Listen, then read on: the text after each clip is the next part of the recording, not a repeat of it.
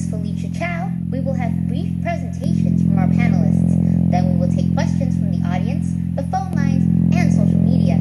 Today's participants are... Thank you very much, Felicia. We're on our way to Europa. Our mission is to innovate, explore, discover, and inspire. Výstava A Part of Monolith, ktorá je v Carlin Studios, je voľným nadviazaním na výstavu, ktorú sme robili v bratislavskej konzále pod názvom Possibility of Preserving.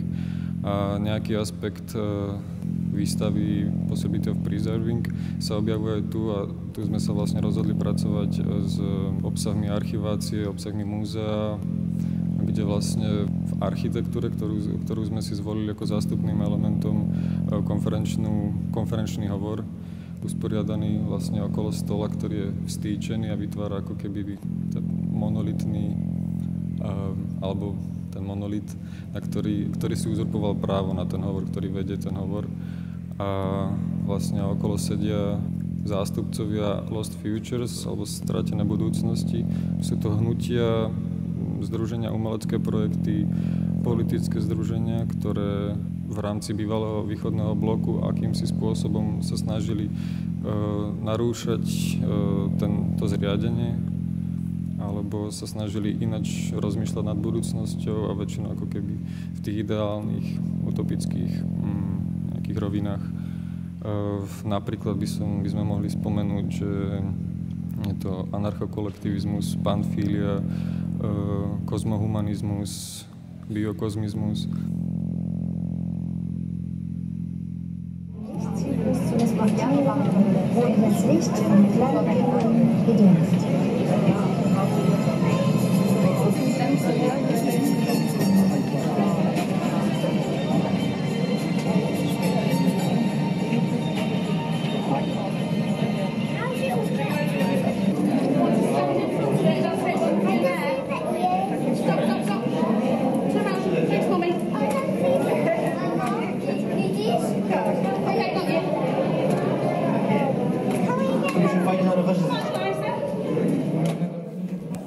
Vlastne tieto združenia sú tu zastúpené v akýchsi skratkách alebo respektíve nejakých úryvkoch, ktoré nám umožňujú ako keby, ktoré dokopy vytvárajú zároveň nejaký nový model premýšľania tak ako o súčasnosti, tak aj o nejakej jeho budúcej podobe, či už je nejakého politického, sociálneho zriadenia alebo aj nejakého umeleckého.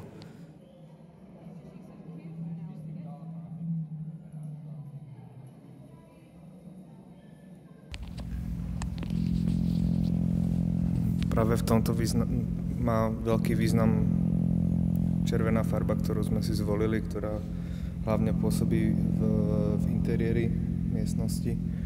A vlastne červená farba je v tomto prípade medián, stredový bod medzi dvoma extrémami, ktoré sú biela a čierna, ktoré ako vnímame, že v súčasnosti naberajú veľmi, veľmi opačné náboje, ktoré sú akože veľmi diverzné od seba a vlastne v červenom spektre vlastne môžeme vlastne robiť to, že vlastne môžeme premysleť vlastne tieto, alebo iným spôsobom premýšľať o vlastne týchto spolusediacich účastníkov konferenčného hovoru a vlastne ich prínos do budúceho vývoja, ktorý vlastne rozmýšľa nad vývojom samotného monolitu.